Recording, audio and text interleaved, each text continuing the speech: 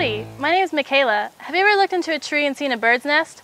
I'm sure most of you have seen a bird's nest in a tree, but what about on the ground? Quail are a type of bird that builds their nest on the ground. They do this because quail have pretty small wings, so they can't fly very well. They're really fast on the ground though. Most quail species, including the northern bobwhite and scaled quail, are quick enough to get away from predators or animals who like to eat them by running away. So it makes sense that they would build their nests where they're most comfortable, on the ground. What's so special about a quail nest is they don't just build any nest. They build a type of bowl. Some species even build a roof on top of the nest. These features help protect the nest from sun and rain, but it also hides the nest from predators who would feast on the quail eggs. In this experiment, you'll build a dummy nest, or a false quail nest. When quail are building their nest, they like to find a nice spot near a tree or plant that gives protection, but it's easy for them to get in and out of. Bunched up grass, shrubs, or even certain cactus plants make great hiding spots for nests. Just watch out for stickers and thorns. To get started, you need to print out the directions on how to build a dummy nest. This can be found on the Kids section page next to the Dummy Nest button. Since you have the directions already, you should also have the materials needed to build your own fake nests. So first, I'm going to think like a quail and find the perfect spot to build my dummy nest. This spot wouldn't really work because it's too close to an animal trail and predators might come down too frequently. But what about this spot? I think this is the perfect place. I'm only building one dummy nest, but if you decide to make several dummy nests, make sure you pick another spot that's at least 10 feet away from your first one.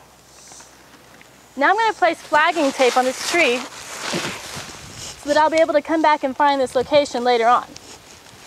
That should do the trick. Okay, now I'm ready to put the eggs in the nest, but first I need to put on my latex gloves.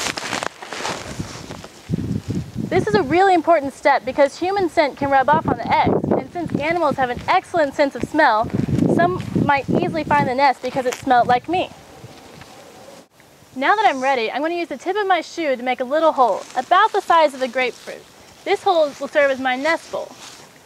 I'm going to put a quarter on this spot so that in case when I come back, all of my eggs are gone, I'll still be able to find the location.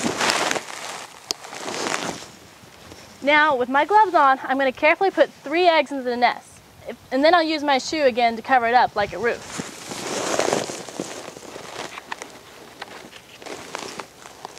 1, 2,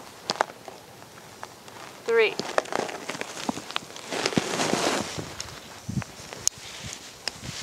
And then cover it up nice and neatly like that. I can still see my nest, but I want to make sure it's not too easy for an animal to find. That looks good. If you want, you can take a picture of your dummy nest so you have before and after shots. Wildlife professionals build dummy nests and watch them for 4 weeks, but we're only going to check every day for 7 days. I'm back on day 2 to check on my dummy nest. I can see from here it's still there and it looks like nothing's been disturbed, so I don't want to get too close and leave my scent. Today is day 7 and I'm really hoping my dummy nest was a success and no eggs were taken or broken. Let's see. Uh-oh, I can see from here something isn't right. Let's take a closer look, but first I'm going to take a quick picture. Yep, something found my nest. There were 3 eggs, and now it looks like there's only 2. It looks like my 3rd egg was taken by something. I'm going to take some more pictures of broken eggs for evidence. Something else to look for is any tracks around the area. Maybe an animal that came by and took the eggs. I'm going to take some more pictures to get some help to find out what happened to my nest. With my parents' permission, I can submit these pictures to the Wildlife and Fisheries Sciences Facebook page. Maybe they can help me find out what happened to my dummy nest. I hope you had fun, but now it's time to set up your own quail nest. Good luck!